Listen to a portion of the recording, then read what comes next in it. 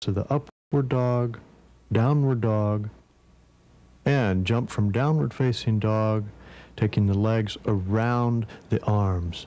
If that's too difficult, then instead you would jump the feet forward toward the hands, bend the arms, and take the legs on top of the arms. Now, strong legs, lifting, Titibhasana, the insect position, breathing deep. That's already 3 breaths. Ideally, the arms would be straight. If they need to be bent, that's fine. Work toward it. And 5. Now, take the feet toward the floor. Take your hands to the ankles and pull the chest through with the knees bent. Now, take your hands back over the thighs, clasping the hands behind your back. Pull the chest through. If you can't clasp your hands, that's okay. Just work the arms against the legs. Now try straightening the legs and lifting. This is Titibhasana B position. Strong breathing. That's 1. 2, you're really using the thighs. 3, focus on the breath. 4, and 5. Now the next phase of Titibhasana, you're actually walking, and use your breath. As you inhale, lift the foot, and exhale and lower it. 5 steps forward, that's 3, 4, and 5. And then walking backwards, 1, 2, 3, 4, 5 steps. Now release the hands from behind the back. Bend your knees, take the heels toward each other, and reach the hands around the outside of the ankles and wrapping around into the front, pulling the head through and breathing deep. That's 2, 3, 4, and 5. Release once again, lift to Titibhasana, move back through Bakasana, jumping back and lifting through upward dog, downward facing dog, and jump forward to a kneeling position. Space your elbows by grabbing them with your hands. Then take the hands out in front, palms down, fingers spread wide. Now straighten your legs. We're moving into Pincha Mayurasana, feather of the peacock. Ideally, you want to jump both feet up, or 1 foot at a time if you need to. If you can't go all the way up, you might practice with the feet against the wall and breathe deep. Otherwise, both feet are extending straight up. The body is tall. The arms are strong. That's 3, 4, and 5. Now, the method to come out of this is to just fall straight down with the feet, moving the hands back under the shoulders, and then moving through your upward dog and your downward dog. If that's too much to crash straight down like that, you might bend the knees and come down with the feet first. Either way, you would then move through your vinyasa, and from the downward facing dog position, again, you would jump back forward to your knees. Once again, placing the arms in the same position and jumping back up, just like you're doing Pincha Mayurasana. But now we're preparing for Karandavasana, taking the feet into lotus position. You can do this without a lotus, but it's actually harder. It's best if you can get your lotus while you're up in Pincha Mayurasana position. Then, lowering the legs, bringing the knees down toward the armpits. To go down, you must lift up. So as you lower the knees, keep lifting. Even after the knees are in the armpits, you must not give in to the downward pull. Keep lifting so that when it comes time to come up at the count of 5, you can lift up. That's already 4 and 5. And now keep that lift and come all the way up, follow it up, take the feet out of lotus, and then come down. Follow your vinyasa. Upward facing dog, downward facing dog. And now before we move on to the next posture, I'm going to give you an alternative to try for this one because it's quite difficult. So if you can't jump up to Pincha Mayurasana and move your feet into lotus, here's something else you can do. Jump all the way through to a sitting position. From there, place your legs into lotus position. Now take your hands in front and take the elbows down. And see if you can lift the knees onto the arms. And that will give you a good feel of what it's like to move into the posture. So try it from that angle after you've attempted the other method. Okay, now move through your vinyasa again, jumping back, upward dog, downward dog. This time from down dog, don't come back to the floor. You're coming all the way forward up to a standing position. So jump forward, look up, exhale, lower the head, inhale, standing all the way up, exhale, arms to your sides. Now, inhale, take the feet about 6 inches apart. And then exhale, arms to the sides. Now, inhale, take your arms up. As you exhale, you fold forward with the palms up, taking the hands down between the feet. Then inhale, lift the chest. Exhale, jump back as though you're doing a vinyasa. Then inhale, lift upward dog. Exhale to the downward dog position. Now jump forward into a kneeling position with the knees outside the arms. Bend the elbows. Move the elbows way back toward the pubis bone, as far toward the center of your body as you can.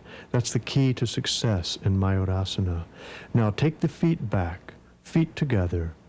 Push forward until the feet come off the floor. Keep the elbows close together and as far toward the pubis as you can, and breathe deep. That's 2. Lift the chest. 3.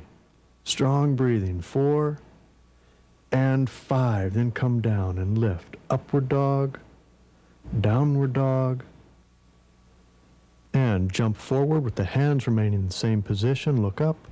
Exhale, lower the head. Inhale, come all the way up. As you exhale, take the feet together and your arms to your sides. Now we move through a vinyasa. Inhale, arms up. Exhale, arms forward. Inhale, lift the chest. Exhale, take the feet back. Inhale, upward dog. Exhale, downward dog. And coming down into Nakrasana position. The key to Nakrasana is using the fingers and hands like springs. You want to push off with every finger and every toe, and using the arms and the hips to lift each time that you jump. So now we're going to move 5 jumps forward and 5 jumps back. Now, 1, 2, 3, 4, 5 hops forward, and now 1, 2, 3, 4, 5 hops back. Move through your vinyasa. Inhale, upward dog. Exhale, downward facing dog position. Then jump forward. Inhale, look up. Exhale, lower your head. Inhale, come all the way back up, hands touch. Exhale, arms to your sides. And we're now ready for Vatyanasana. With an inhale, lift the right foot and bring it toward the upper left thigh. Then reach behind your back, clasping the foot with the same hand. Raise the left hand with an inhale, then exhale as you fold forward. Release the right hand, take both hands down to the floor. Inhale, lift the chest. Exhale, jump back, moving through a vinyasa. Keep the right knee away from the floor. Now lift the chest with an inhale, exhale back. Now jump forward with the left foot. Now ideally you take the right knee down close to the left heel, and then the right arm over the left. Extend and look up. Vatyanasana, the horse posture. If that's too much to have the right foot in half lotus, you would leave the right foot on the floor and extend in this way, lifting up with the right knee down. Otherwise, the right foot is in half lotus, the right knee down on the floor, and you're lifting and breathing deep. And that's 3, 4, and 5. Now release the pose on that side by jumping back, moving through an entire vinyasa with the right foot still in half lotus, and then changing when you reach the downward facing dog, releasing the right foot, lifting the left foot into half lotus, moving through a vinyasa by lowering to the floor, keeping the left knee off the floor, lift upward dog, downward dog, jump forward, lowering the left knee. Remember, if that's too much to keep the left foot in half lotus, then release it and leave the foot down. Otherwise, the left foot's in half lotus, the left knee is down, the left arm is above the right arm, and you're extending and looking up. That's full, deep breathing. And that should already be about 3 breaths. Strong breathing. 4 and 5.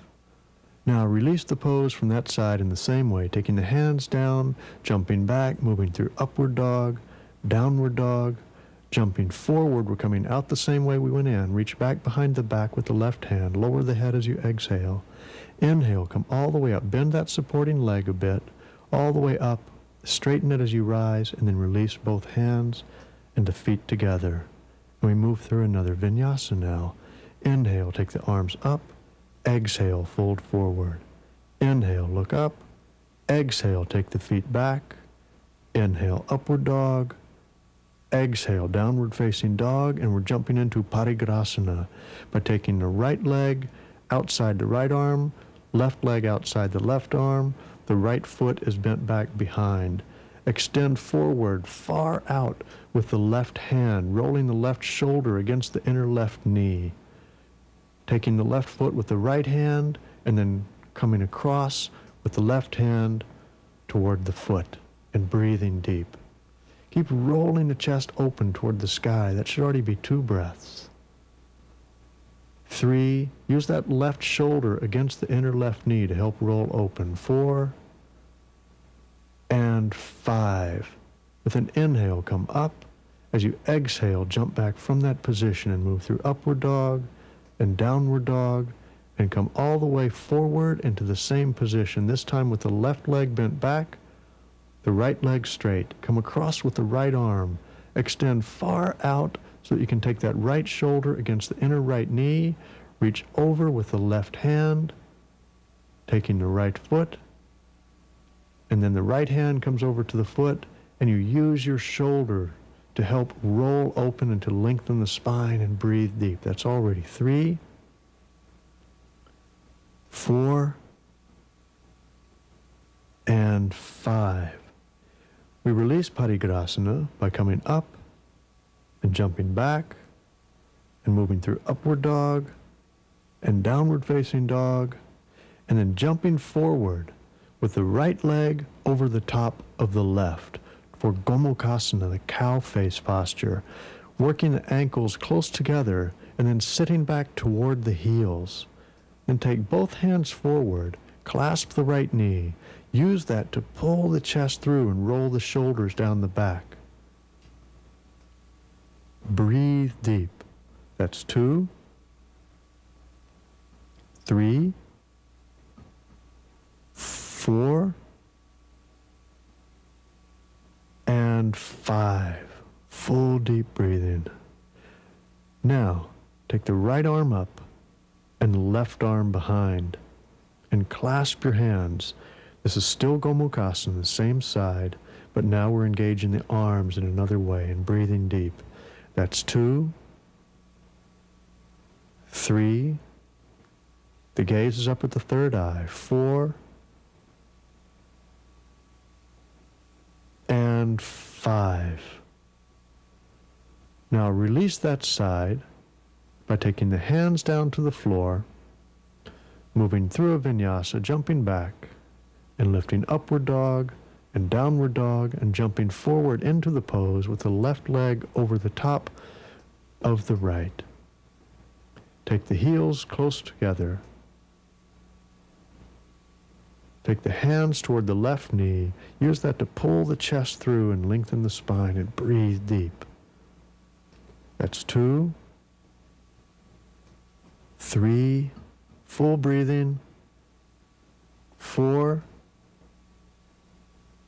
and 5. Once again, we're engaging the arms in another way. So you take them up, left arm lifting up, right arm coming behind the back, clasping the hands together. If you can't quite reach the hands, that's okay. Work toward it over time. Wherever you are, be happy, but breathe deep. That's 3,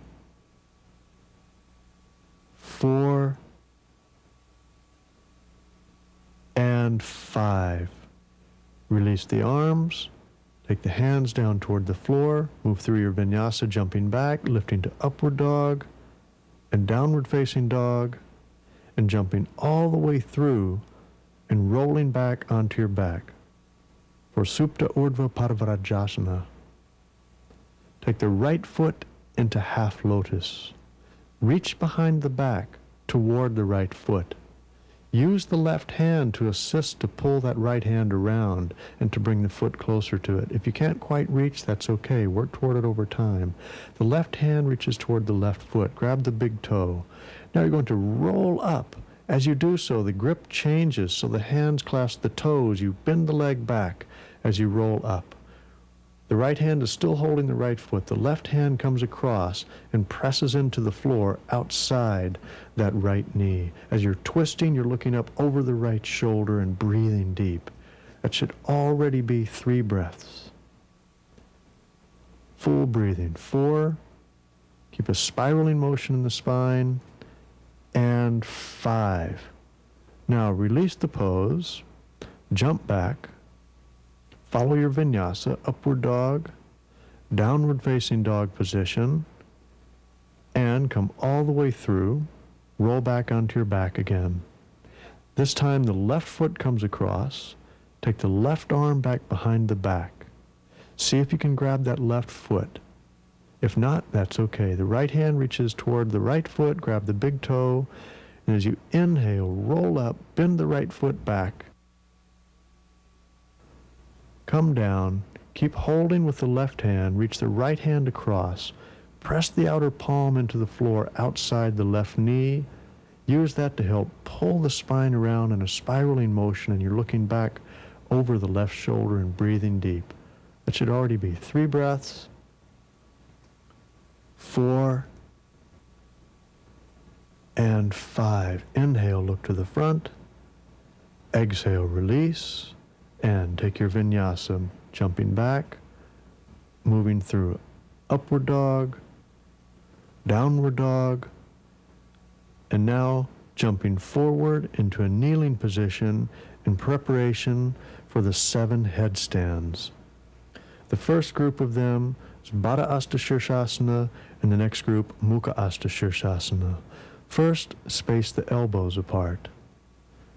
Then, take the arms forward, lacing the fingers together, and taking the top of your head toward the floor. This is the first headstand in the series. Now straighten the legs, walk the feet toward the head, and take the feet up. If you need to bend the knees to do that, do so. Otherwise, the legs go up straight. And breathe deep. That's 1. As usual in headstand, the weight should be supported primarily by the arms, with the head taking some of the weight but not all of it. That's already 3, 4, full deep breathing, and 5. Now the method to come out of this is to fall straight down, hands back, and lower.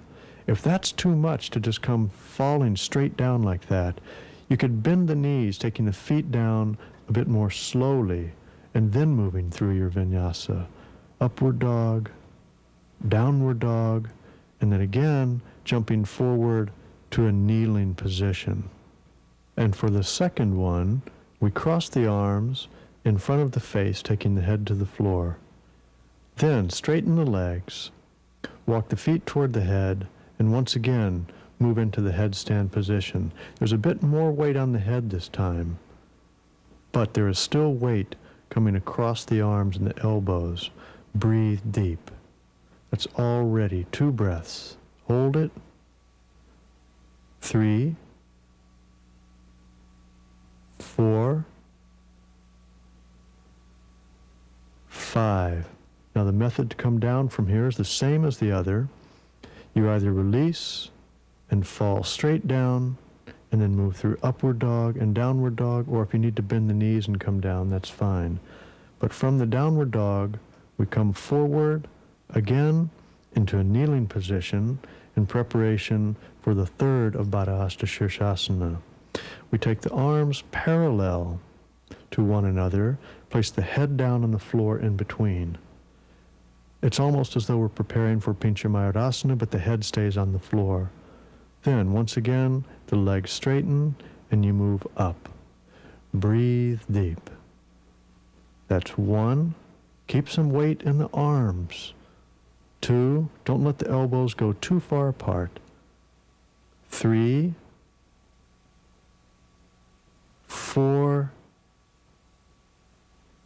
and 5. The same method of coming out, moving down, upward dog, and then downward dog, once again coming forward to the knees.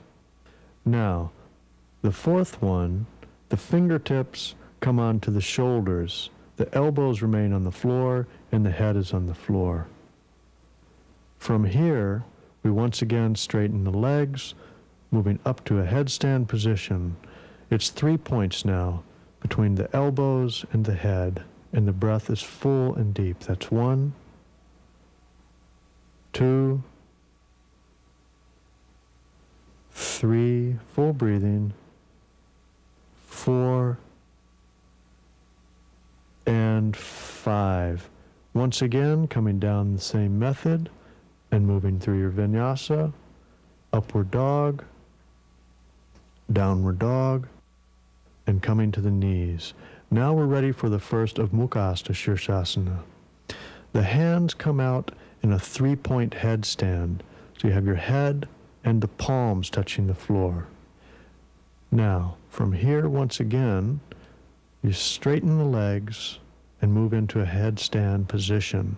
You should have an equilateral triangle between the hands and head, and breathe deep. That's 2, 3, 4, and one more, 5. Taking the feet down in whichever method is appropriate for you, moving through your vinyasa, upward dog, downward dog, and again coming forward to the knees. Now the next one is to take the arms straight out in front of the face, palms up, the back of the hands pressing down. Now lift all the way up into the headstand position, keep some weight pressing into the back of the hands, arms are straight and strong, and the breath is full. The hands are about shoulders width apart, maybe slightly wider in this one, and the breath is full. That should already be 3. Strong breathing, 4, 5. Now come down in the usual manner and move through your vinyasa with an upward dog, downward facing dog, and the final headstand, number 7, is another Mukha Hasta Shirsasana. This time the head coming down onto the floor and the hands straight out to the sides, this time palms down. Once again, you move up to the headstand position and breathe deep. This one is the most challenging of the 7 as far as the balance. You have the most weight on your head. Focus, the weight should be on the center of the top of your head, not too far toward the forehead. You want to keep the neck straight. That's 4 and 5. Move through your vinyasa by coming down and lifting upward dog and downward facing dog. And you're now ready to move into your finishing sequence. And we're now ready to move in to the first posture of third series, Vishvamitrasana. From the downward facing dog position, come forward into a push-up position. From there, you want to roll over onto the right foot with the left foot on top of the right foot. Remove your left hand from the floor and take it to the hip. Turn your gaze up. Now raise the left foot, grab the big toe and lift. If that's too much to do with the straight leg, then bend the left knee, grab the toe, and straighten it. Now if either of those are too much, you would just leave that left hand on the left hip. Otherwise, you're holding the left foot, the leg is straight, and you're breathing deep. That should already be about 2 breaths. 3, 4, and 5. You would now release the left foot, lower it, take the left hand down, roll over to a push-up position, move through your vinyasa, upward dog, downward dog. Rolling over onto the other side now. You're supporting with the left hand, the right hand on the right hip. Raise the foot in whichever method was appropriate for you. Try to remain broad across the shoulders and breathe deep. That's 1, 2, 3, 4, 5. And lower the foot. Take both hands down to the floor. Move through your vinyasa again, moving through your upward dog and your downward dog, and coming forward to Vashisthasana. Step the right foot outside the right hand. Bend the right knee. Take the elbow far under on the outside of that right foot. Now, take the right foot away from the floor, taking the weight onto the right arm, then remove the left hand from the floor and look up. Full deep breathing. That's 1, 2, 3. The gaze is up at the left hand. 4 and 5. Now take the left hand to the floor. Raise the left foot up and breathe deep. That's 1, 2, 3. Deep breathing. 4. Hold it. One more breath. And 5. Now release this by jumping back and moving through your vinyasa. That's upward dog, downward dog, stepping forward with the left foot outside the left hand. Bend the elbow, take the shoulder under, take the weight onto the arm, lift the left foot off the floor, extend up with the right hand, and your gaze turns up to the right, and the breath is full and deep. That's 1, 2, 3, 4, and 5. Take the right hand down to the floor, lift the back foot so both feet are off the floor now, and keep breathing deep. That's 1, 2, 3, 4, and 5. Release. Take your vinyasa once again, jumping back from that position and then lifting upward dog, downward dog, and coming back through to sitting. We're ready for 5 leg behind the head positions, beginning first with Kashyapasana. Take the knee behind the shoulder, lift, and then take the leg across behind the head. You should be proficient at leg behind the head if you plan on practicing third series. Now lie down on your back, palms in the chest, and breathe deep. That's 1, 2, full breathing. 3, extend forward with the left leg. 4 and 5.